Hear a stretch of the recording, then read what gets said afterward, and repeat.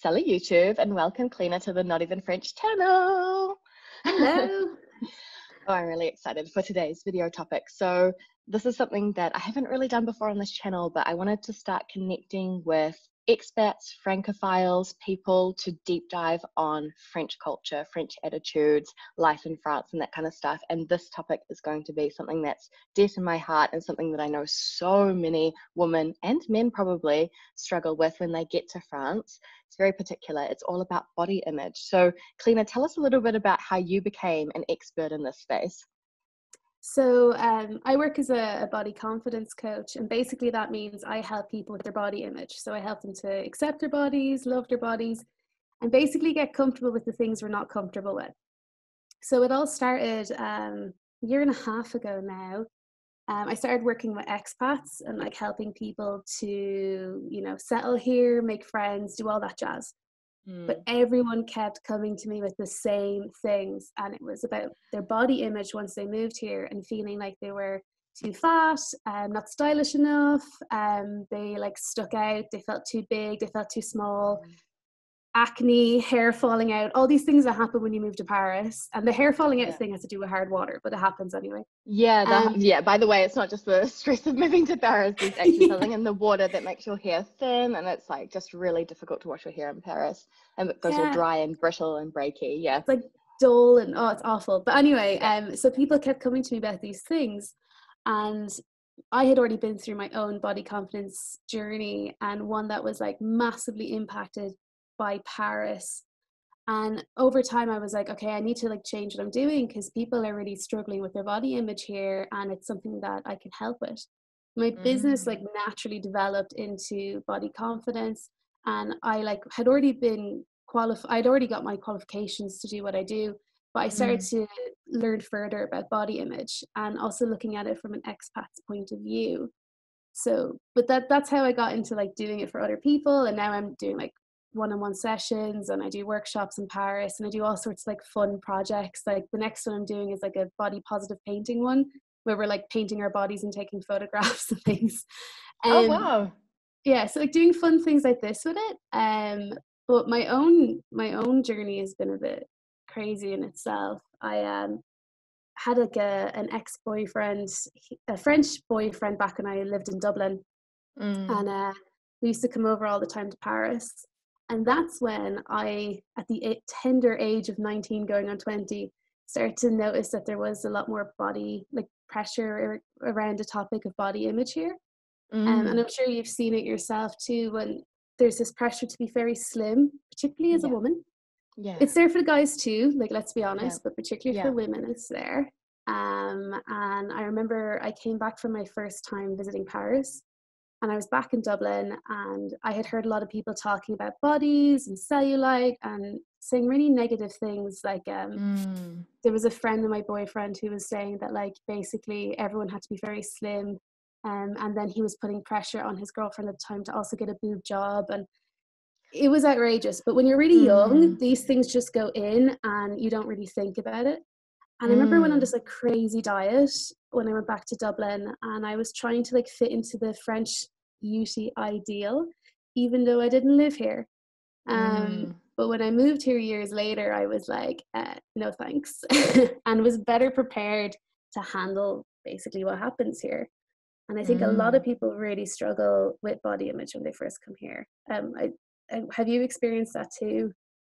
Yeah, absolutely. So in New Zealand, I was always quite petite. I'm short, on this like smaller side of being a human, just a short and smaller kind of person. And I arrived in Paris, and I was always the chubby girl in the office compared to my colleagues, and suddenly I became hyper aware of how I looked.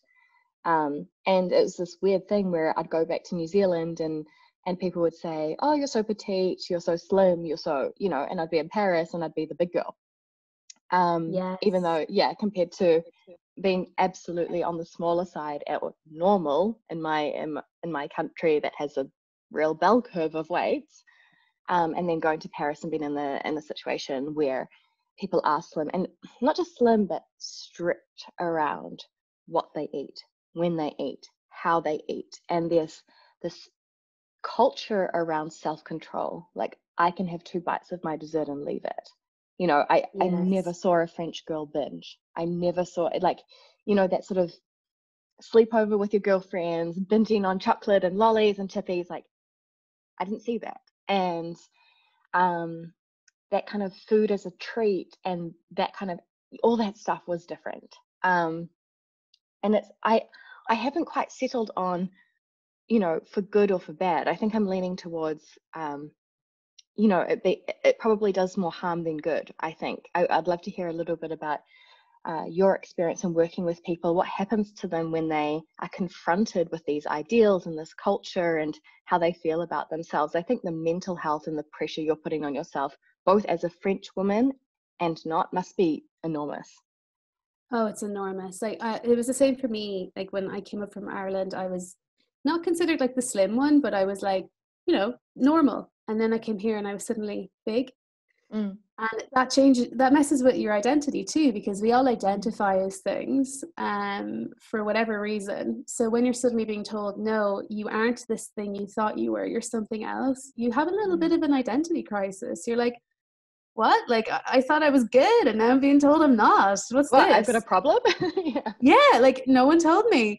Because even when I first came here, my first job, I had to go see a doctor. You're supposed to do that when you start a new job in France. And the doctor, the first thing she said to me when I entered her office was like, "Take your top off." Mm, And I was like, maybe I've misunderstood this. You want me to take my top off? And she's like, yeah, take your top off. And then mm, she told me I was too fat and that I needed to like lose a huge amount of weight, like an amount of weight that would make me severely underweight for my body frame and everything. And I remember just being mm, like, huh, yeah, right, whatever. And thankfully, I already felt good in myself. So I was able to leave that thinking, that's silly.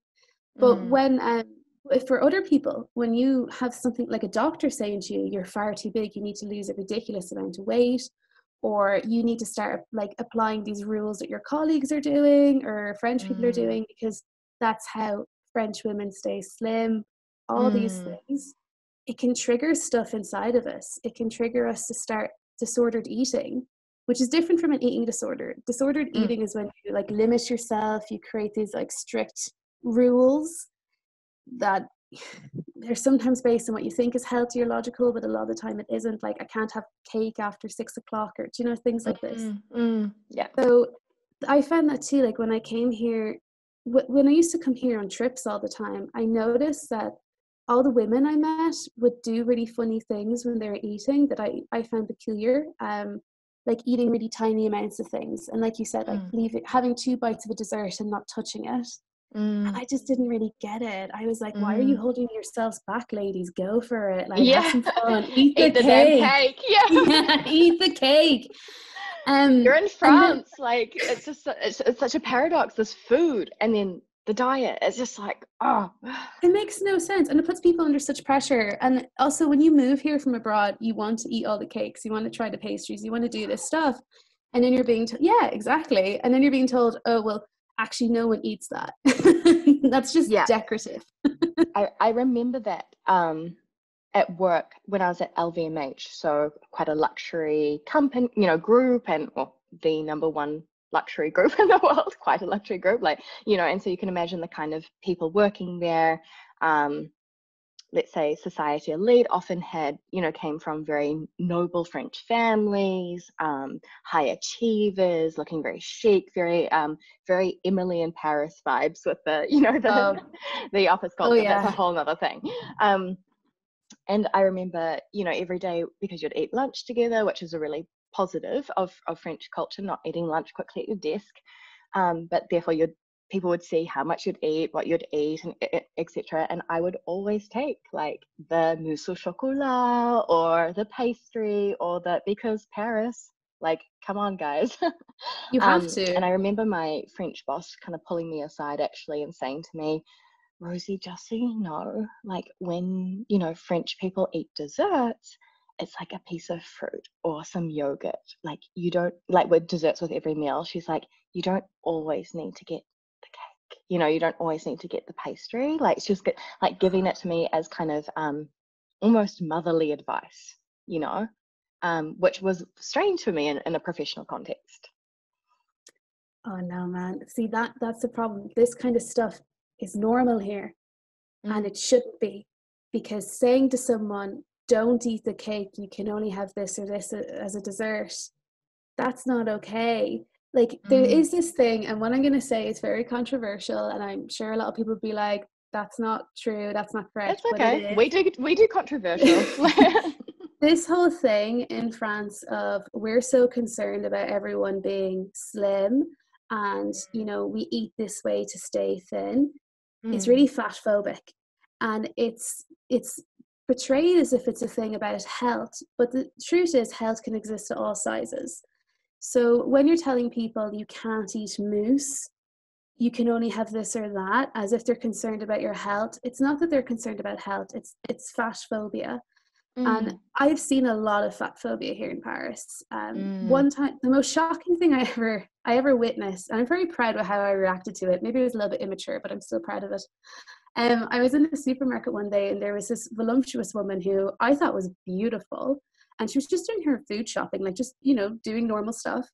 And there was this elderly woman who like stood and stared at her and was like, and looking at her in disgust, and kept looking at her up and down, had her like jaw hanging, looking around to get other people's reactions. And I saw her doing this, and the woman who was shopping, the voluptuous woman, thankfully didn't notice it, but I did. And I went over to the woman who was being judgmental, and I did the exact same thing back to her. I looked her up and down, and I was like, oh, and doing this whole thing of I'm so disgusted. Yeah. And she dropped the act and walked away, and probably said something rude to me, but I had my music in, so I didn't hear. But I remember just thinking, like, what gives you the right to be disgusted and judging of someone in that way? And I've had people tell me about people taking like desserts and things out of their trolley when they're shopping and replacing it with other items. There's been lots of stuff like this that happens. So like when you're an expat and you're not used to any of that in your own country, and you come here and you witness it, or you have someone say something to you like, don't eat the dessert, or the doctor's telling me I'm too chubby, or whatever it is, that can really impact you massively. And then the Especially, longer, oh, yeah, go go on. ahead.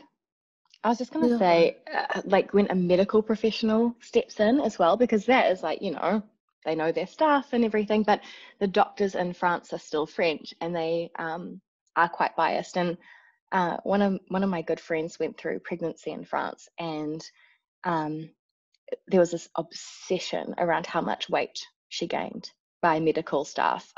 So the rule is 9 kilos, 9 months maximum. Cannot gain more than 9 kilos. If you think about a baby being like 3.5 kilos, the amniotic sac, the placenta, so that means the woman's gaining 4 to 5 kilos in 9 months of pregnancy, and should be like measured. And if she had gained 5 kilos after 4 months of pregnancy, they'd say that she was putting her baby at risk of gestational diabetes. There's all this kind of stuff going on, and I honestly found it quite cruel. And it's just I've told women back here in New Zealand about that, and they're just like jaw to the floor, like, that is disgusting. Like, pregnancy is already difficult enough, let alone like you having to be on diets, and like not like, where's the line between not feeding your baby, like not feeding your baby? I don't want to add more judgment to it, like, I know pregnant women and mothers can't win sometimes, but oh my gosh, like in New Zealand, the normal amount is around 15 kilos. So I wonder why in France it's 6 kilos less as the recommendation of how much to gain. But that's always just an average, right? Depending on your body type, depending on how you carry weight, depending on all sorts of things, it should be a bell curve. And I just found it so strange how a very tiny petite woman could only gain maximum 9 kilos for a 9-month pregnancy. It kind of, and I had a colleague going through it as well, and eating incredibly, arms like this, incredibly small salads, etc. And so now these tiny women with a big pregnant stomach, and it just looks a bit off, when it's like their body looks like it's on a diet, and and they're pregnant. I found that quite interesting as well. So I think it's important for expats in France to know that the doctors are in on it as well. It's definitely a societal, cultural thing. I'd love to ask your opinion on where is this coming from? Do you think it is heavily influenced by the fashion industry, by the beauty industry, or what's going on here? Oh, it's all of those things. It's the beauty, fashion, diet, it's all of it coming in together. Mm, Because by telling people you need to lose weight, you need to look a certain way, you need to be a certain way, you can sell them products. Like, mm, for example, cellulite was never an issue until I forget his name, but it was actually a French man who said, "Cellulite's a problem, ladies. Buy my cream to sort it out." mm, And that's when cellulite became an issue, even though 90% of women have it. So all of this pressure that's put on us, it's to get us to buy things, to do things, to behave a certain way, because we're sold mm, the idea that if we're slim and beautiful and as close as possible to perfect, then we'll live these like shiny lives where everything is like so much brighter and happier and amazing. And I used to fall for that. And it's mm, not anyone's fault when they fall for these things. We're tricked into it. For years, I thought if I was really slim, that my life would just somehow be so much better. And that's when I would start truly living my life once I looked a yeah, certain way. yeah, So it comes back to all these things. It's diet culture, it's beauty culture. Um, but also with fashion, it's hard too, because if you're really into fashion and you don't fit a certain body type, you don't mm, fit into fashion. So like for example, mm, even for me, I'm not large in any way. I'm quite an average body size and shape, but I find it really hard to buy clothes in Paris in general. mm. And Oh I yeah. would be like probably judged heavily if I went into any of these designer stores and I was like, I would like a whatever, and they'd probably be like, Mm. this is not for you, We don't know madam. that. Yeah, Yeah, yeah. and they'd be like, Oh, H&M's over there.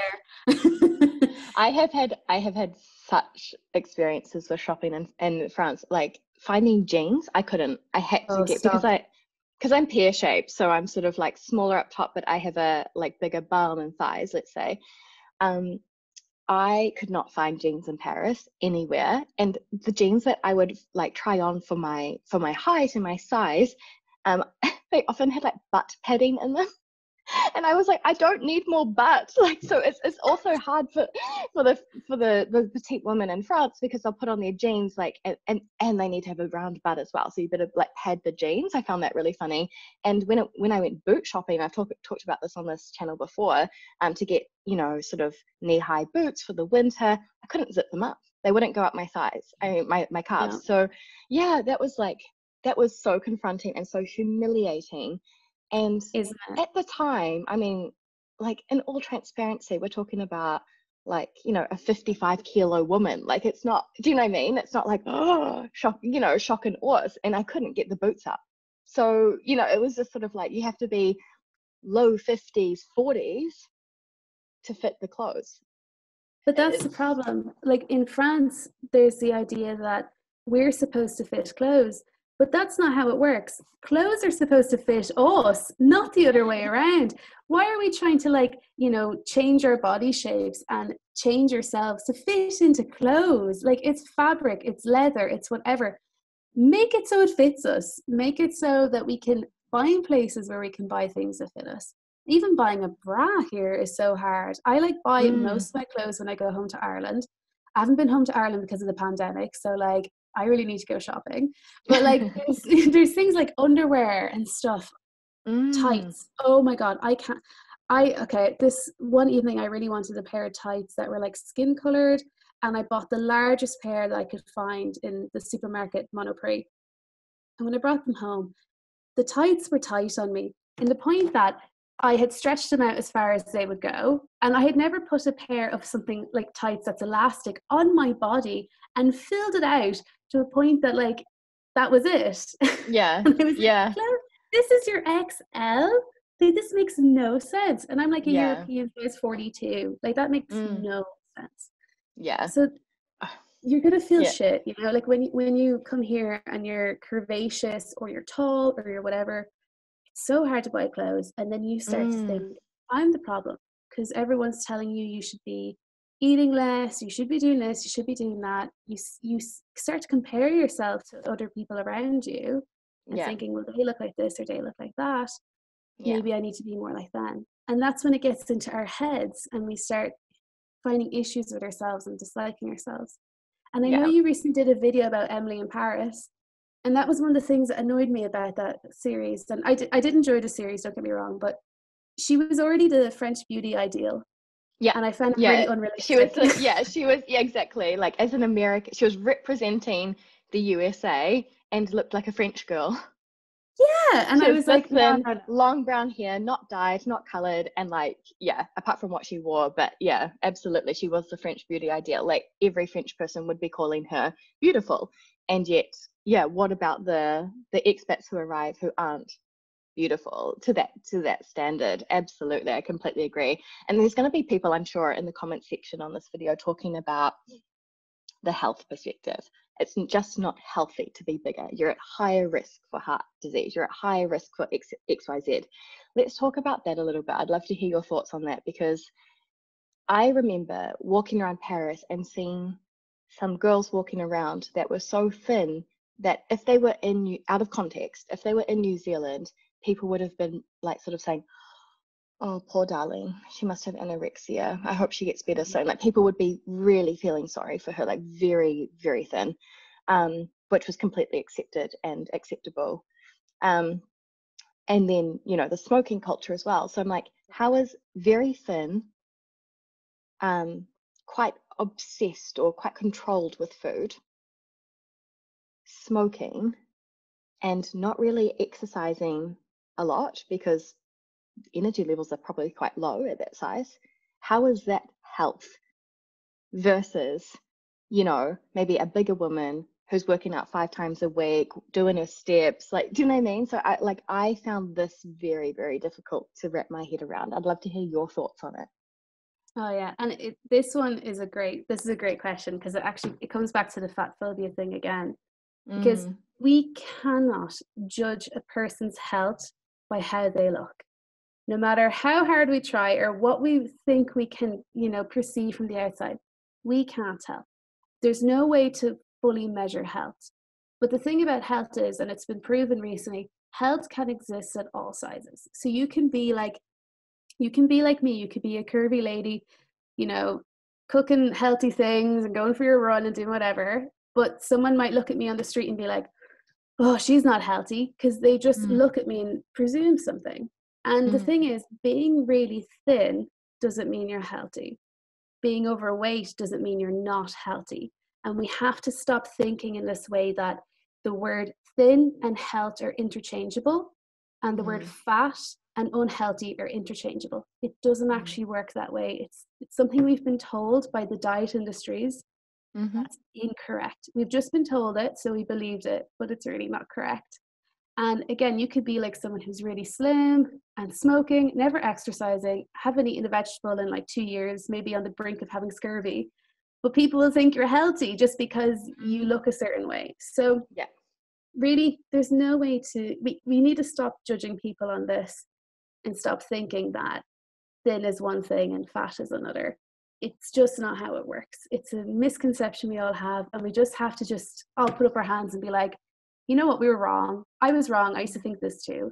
We're all wrong about this, and we can't judge it. And particularly France is a very good example, because you can have very slim people that are smoking and doing all these things and are Mm, beautiful from the outside, but may not necessarily be living the most healthy lifestyle. And that's mm, okay. Everyone can live their life how they want.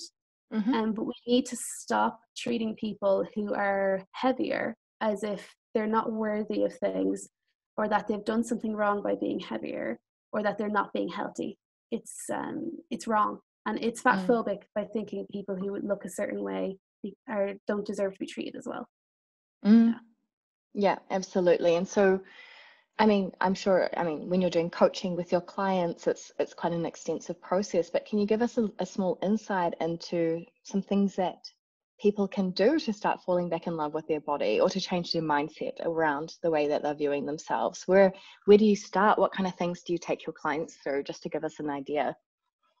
So everyone is like a little bit different. So everyone's going to have their own things depending on their own experiences, the body that they have, their feelings towards their body, their gender, all these things. Um, usually the first thing I do is I get them to start, every single person I see, if you, for anyone that comes to my workshops or does whatever, it always starts with the same thing. And it's very simple. I get people to start smiling at themselves when they see themselves. Now, this might sound ridiculous, and for a lot of people, particularly when you're in France, smiling seems like it's a bit of a no-no. So you're not to smile. But what I get people to do is to look at their reflection and smile. And the thing is, even if it's a fake smile, a forced smile, it doesn't matter, because when we smile, it releases serotonin. So we feel good. So when you see yourself and you're brushing your teeth, or you're like just putting on your makeup, or you walking on the street and you see your reflection in the storefront, smile. It will release serotonin. You'll be looking at yourself, and over time, you'll start associate seeing yourself with feeling good. So even when you forget to smile, it's going to make you feel good. And this can be a little bit of a trick, let's say, and you might feel like it's not being honest, but it's the first thing that can get you to see looking at yourself as a positive thing.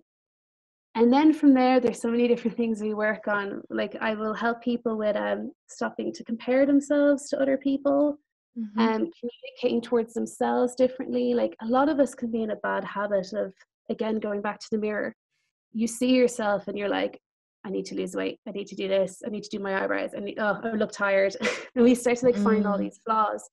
Instead to look at ourselves and be like, you know what? My eyes are gorgeous this morning. Or, instead of like feeling bad about your tummy, being like, oh, my tummy is so cuddly and soft and all these things. And then also looking at how we communicate. So communicating about ourselves, but also how we communicate about others. We can all get into a bad habit of communicating badly about other people's appearances, which actually makes us feel bad. Yeah. Makes everyone else around us feel bad too. Yeah. So I'm a big believer in that. I think we have to do better as well in female culture of like calling each other out if that's happening, because it's actually a reflection of how we feel about ourselves. And it's the most insecure girls I know are the most judgmental and picking flaws in other women. And it definitely starts there. And I think it just comes from a place of, but then it makes you think that people are saying those things about you constantly. exactly. So, yeah. You need to get out of that loop, because when we get into this loop of like, we say bad things about people, then we think other people are saying that about us, and it goes on and on and on. And the reality of the situation is, people don't really think about other people that much. You might feel like people are judging you and thinking about you, but everyone's like living their own life and thinking about, well, tonight what am I going to cook for dinner, or I need to do this for work. No one is really spending like 10 hours a day thinking, oh, like Rosie looks like this, or Cliona looks like that. Like, no one cares. So it's getting our heads around that. And then I also do a lot of work regards getting comfortable with what makes us uncomfortable. For example, if someone's uncomfortable with their tummy, they often won't really touch it or look at it or do any of these things. So I often get people to do exercises where they actually look at that part of their body, do stuff like massage it, become comfortable with it. Oh yeah, there's so many different things I do with clients, but like it depends on what the issue is, depends on what's bothering them, what's upsetting them, what makes them feel like they can't do certain things in their lives. For example, someone might feel like they can't go to the beach because they don't look the right way. And it's helping them get past that so they can go and enjoy their lives and do the things they want to do. Yeah, So absolutely. Yeah. Wow. Thank you so much for sharing all of these more tangible aspects, because I know personally as a career coach, when we say the word coach, people are like, what? Like, what do you do? What do you mean? So it helps to make it more tangible with people, that it's essentially, an assessment of where you're at, where you want to be, how you want to feel, and then testing and experimenting a lot of different techniques and science-based and psychology-based methodologies along the way to get you to where you want to be. So yeah, in a nutshell. In a nutshell, yeah. Yeah, absolutely. Cool. Well, where's the best place to find you on the internet if people watching this are interested in what you have to offer, and maybe even working with a body confidence coach themselves? Yeah, so you can find me, I have a website, which is my name, it's cleonabyrne.com. And through there you can book, I do like 30-minute free calls where you can talk about all the stuff that's going on that you want to like sort out and, feel good about. I'm also on like social media. I'm on Instagram as Cliona the Coach, and I post a lot there about stuff regards how to feel good about your body and stuff about boobs and all sorts of things. So I'm also there too. Love some boob content. I love a bit of boob content. And I do coaching on Zoom, and I also do workshops in person. And every month I do a different workshop regards different topics and different things. Love So that. I'm around.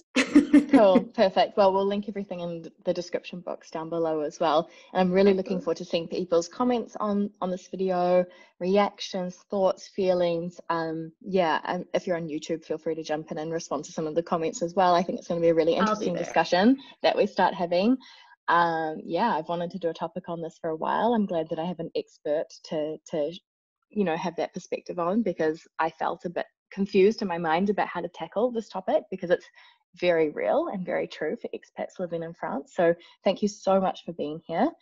Thank And you. yeah, and to the people watching, we'll say a bientôt.